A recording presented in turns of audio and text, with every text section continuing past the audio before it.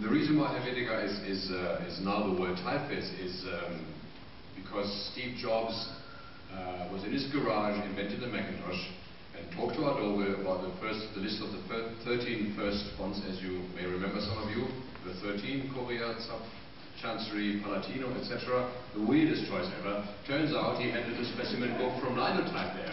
And Steve Jobs knows about as much as type as I know about Alphornblasen. So,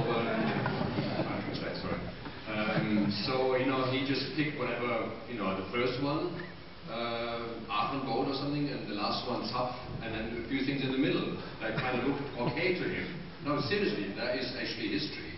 And Helvetica was lucky to be in there because it looks sort of like, you know, it can't do any harm, it won't bite anybody, it's a normal kind of thingy. It's a cool name, you know, Steve Jobs can remember it.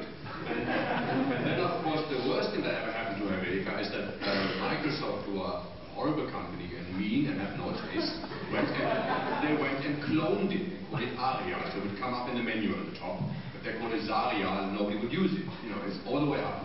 Very clever, obviously. Helvetica's in the middle, which is bad enough. Accidents, which is also up there, by the way. And they call it Arial, and of course every clone is worse. I mean, Arial is a horrible copy that repeats all the things that are wrong with Helvetica and adds some more. Try to make it different. It's a really horrible, despicable typeface. It sets badly, it looks shit in small size, and even worse in large sizes.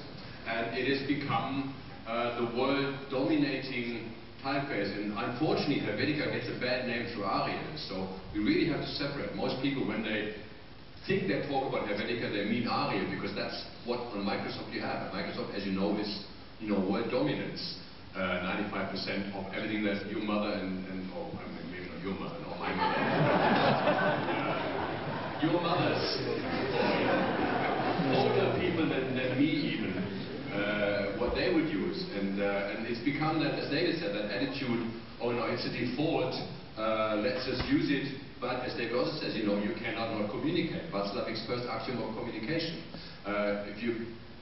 So there's the people who use it because it's there, you know, it's like air. I mean, you have no choice but breathing in, even though it's bad sometimes. You can't stop breathing. Well, you can, but then you die.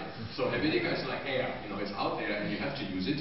And then there are people who use it consciously. And we have it in the movie, as you see. People like Wim Crowell thought Helvetica would save his life.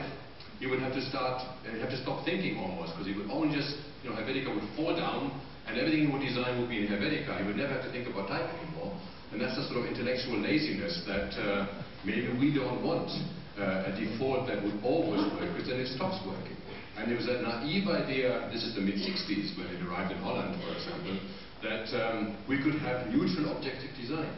But neutral objective design is like sozialer Wohnungsbau, you know, social housing, which is not good or bad. I mean, it means it's dry inside, but that's all it means. There's no taste, there's no culture.